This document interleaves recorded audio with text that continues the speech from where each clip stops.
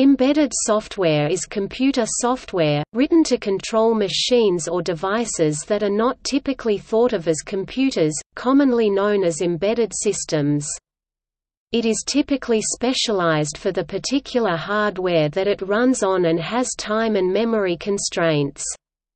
This term is sometimes used interchangeably with firmware. A precise and stable characteristic feature is that no or not all functions of embedded software are initiated, controlled via a human interface, but through machine interfaces instead. Manufacturers build in embedded software in the electronics of e.g. cars, telephones, modems, robots, appliances, toys, security systems, pacemakers, televisions and set-top boxes, and digital watches, for example. This software can be very simple, such as lighting controls running on an 8-bit microcontroller with a few kilobytes of memory with the suitable level of processing complexity determined with a probably approximately correct computation framework, a methodology based on randomized algorithms, or can become very sophisticated in applications such as airplanes, missiles, and process control systems.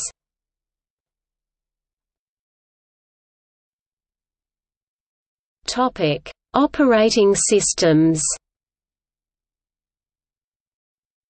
Unlike standard computers that generally use an operating systems such as OS X, Windows or GNU, Linux, embedded software may use no operating system, or when they do use, a wide variety of operating systems can be chosen from, typically a real-time operating system. This runs from small one-person operations consisting of a run loop and a timer, to Linxos, VxWorks, Bertos, ThreadX, to Windows CE or Linux with patched kernel. Others include OpenAuth, PKOS, ECOS, Fusion RTOS, Nucleus RTOS, RTEMS, Integrity, UC, OS, QNX, FreeBSD and OS. Code is typically written in C or C++, but various high-level programming languages, such as Python and JavaScript, are now also in common use to target microcontrollers and embedded systems. Ada is used in some military and aviation projects.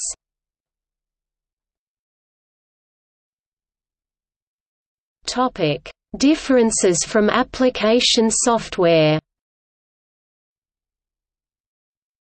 Most consumers are familiar with application software that provide functionality on a computer.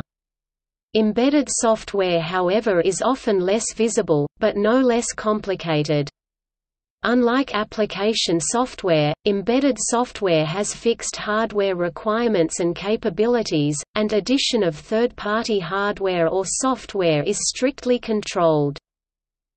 Embedded software needs to include all needed device drivers at manufacturing time, and the device drivers are written for the specific hardware. The software is highly dependent on the CPU and specific chips chosen. Most embedded software engineers have at least a passing knowledge of reading schematics, and reading data sheets for components to determine usage of registers and communication system. Conversion between decimal, hexadecimal and binary is useful as well as using bit manipulation. Web applications are rarely used, although XML files and other output may be passed to a computer for display. File systems with folders are typically absent, as are SQL databases. Software development requires use of a cross-compiler, which runs on a computer but produces executable code for the target device. Debugging requires use of an in-circuit emulator, JTAG or SWD. Software developers often have access to the complete kernel (OS) source code. Size of the storage memory and RAM can vary significantly. Some systems run in 16 kilobytes of flash and 4 kilobytes of RAM with a CPU operating at 8 MHz. Other systems can rival contemporary computers. These space requirements lead to more work being done in C or embedded C++, instead of C++.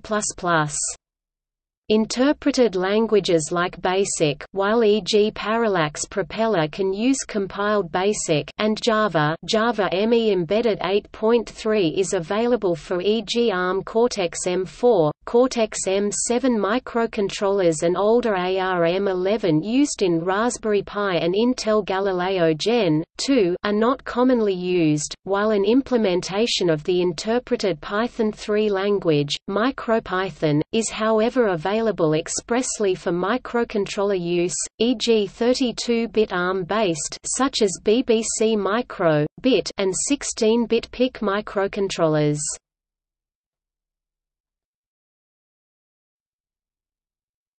Topic: Communication protocols. Communications between processors and between one processor and other components are essential. Besides direct memory addressing, common protocols include I2C, SPI, serial ports, and USB. Communications protocols designed for use in embedded systems are available as closed source from companies including Interniche Technologies and CMX Systems. Open source protocols stem from UIP, LWIP, and others.